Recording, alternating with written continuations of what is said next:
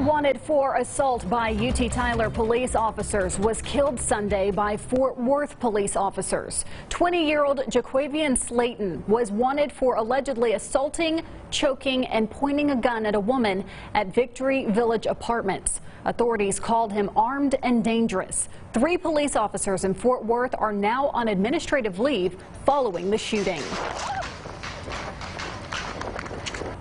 A witness captured this video of the gunshots that rang out on Sunday afternoon in Fort Worth. Officers say they were searching for Slayton. He was seen getting into a truck when officers approached. Local media is reporting that a gun was found inside that truck, and there was evidence that Slayton had fired that gun.